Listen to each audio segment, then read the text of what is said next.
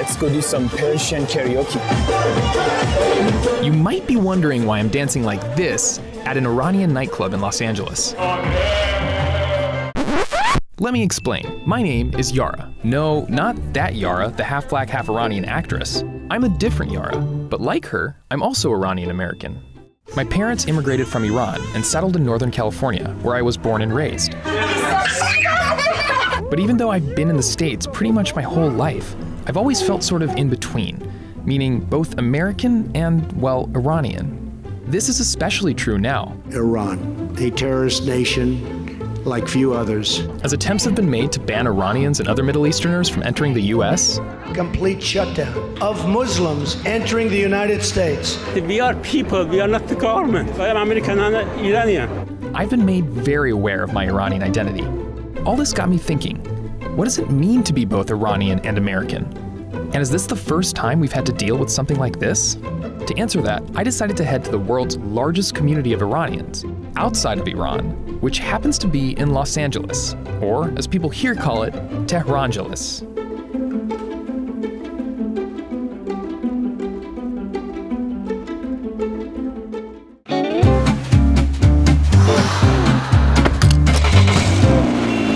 We're stuck in traffic.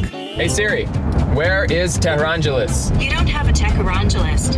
What is that? Siri was useless, so I asked Iranian-American writer Porchista Khakpour, who grew up in LA, Hi, how are you? to show me the symbolic center of the Iranian community here, Westwood Boulevard, also known as Persian Square. So we're basically entering Tehrangeles now. This is where the heart of it is. Growing up, Porchista's parents would drive the family 40 minutes almost every weekend to get to Westwood. And imagine my parents must have been very hard to afford it, but they wanted to have me be in touch with culture. Oh, here we go. Arayeshgah best food.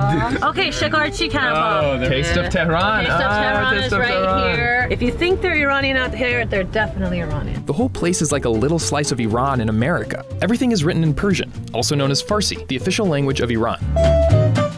You walk into stores and immediately start speaking Persian. Salam. Salam. There's tons of Iranian people everywhere. And Iranian food. I'm gonna eat this tongue sandwich. Oh my god, this is Iranian fruit leather made in Iran. My mom's full refrigerator and kitchen is all this stuff. There's even a shop that sells Iranian music. من از بچگی میومدم اینجا. الیزی من تا حالا نیومدم تهرانجلس به قول معروف دل به تو دادم در دام افتادم. It's estimated there's about 1 million Iranian Americans, and about half of them live in Southern California. But why did so many Iranians choose LA? I met up with sociologist Ali Akbar Mahdi to find out. He offered a few reasons. Number one, the weather in Los Angeles is very much like Tehran. It's warm. Number two, California is the place where the communities that exist here, Latinos, Asians, Arabs, Iranians, each of them have their independent community. An immigrant could literally be who they want to be. And number three, once a group has come, you're going to have a base, and that begins to attract other people. This is now a largest community of Iranian outside of Iran. Walking around Tehrangeles, I realized that a lot of Iranians here call themselves Persian, unlike Porchista and me. But why is that? Iranians like me, like when we first got to America, everybody was saying Persian. Everything with the word Iran was negative. Yeah, it was horrible. So out of survival, people like my parents and their generation started saying Persian. I don't blame them. Iranians don't even say they're Iranian. Iranians say they're Persian. I am not dangerous. I am Persian. I am Persian, like the cat. Meow. What did that first massive wave of Iranian immigrants need to protect themselves from? Iranians who confronted the stereotypes and prejudices after hostage crisis, they needed a protective shield. And Persia and Persian gave them that cover. What was the hostage crisis? Let me give you a quick rundown. In 1979, Iranians had a revolution. They got rid of their American-backed king, the Shah, and established an Islamic republic led by this guy, Ayatollah Khomeini. The Shah fled his country and at one point went to the US for medical treatment.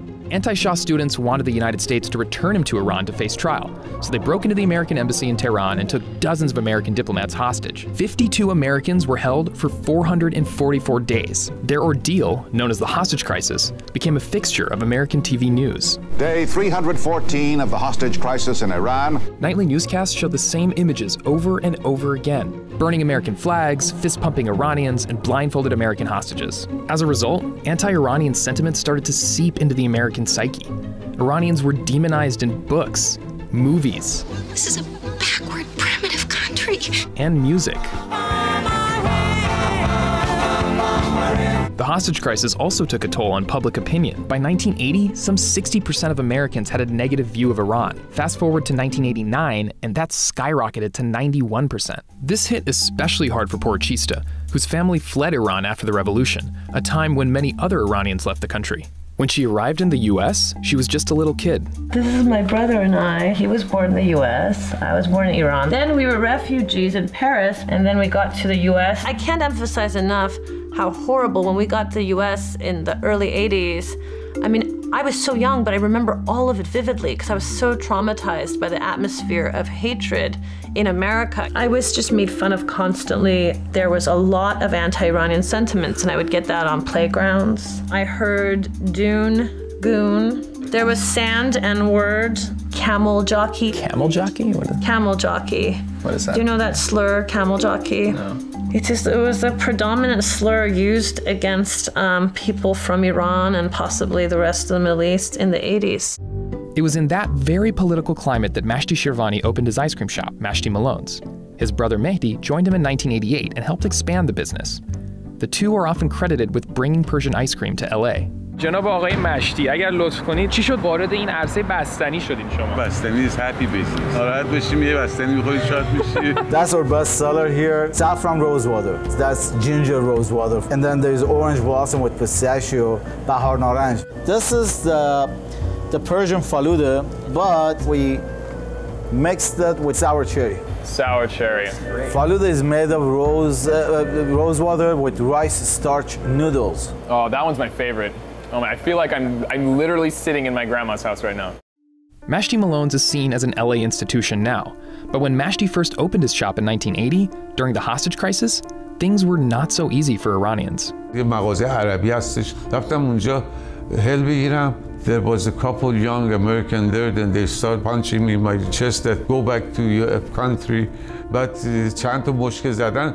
یه آقای لبنانی بود که اونجا داروخونه داشت، فهمید چی اومد جلو اینا. came out and said, hey, you guys are in wrong place. اینا ایرانی نیستیم، ماها ایرانی نیستیم، ماها عربیم اینا. So that time I got saved.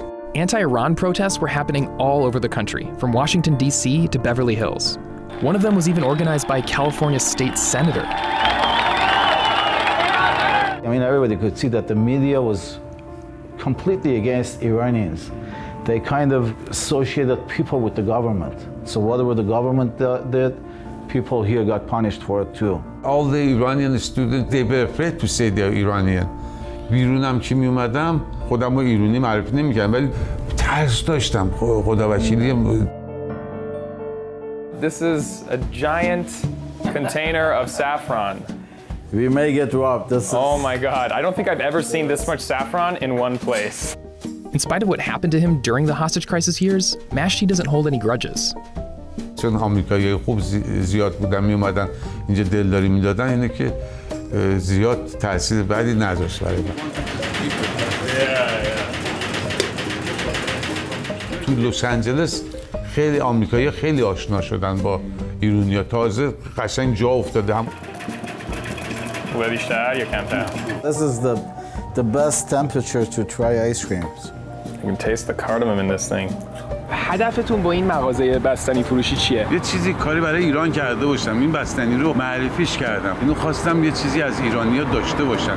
What I realized from Mashti and Mehdi is that those who came before me, the people who established the Iranian American community, they went through a lot. I didn't have to deal with the immediate fallout from the hostage crisis, and I'm thankful for that. But me and other second-generation Iranian Americans have had to deal with something else, something that made us feel like others in our own country. Hey guys, thanks for watching the first episode of our 4-part series on Iranian Americans. Don't forget to subscribe to catch the next episode in the series because there's breakdancing, rare Iranian food, and so much more.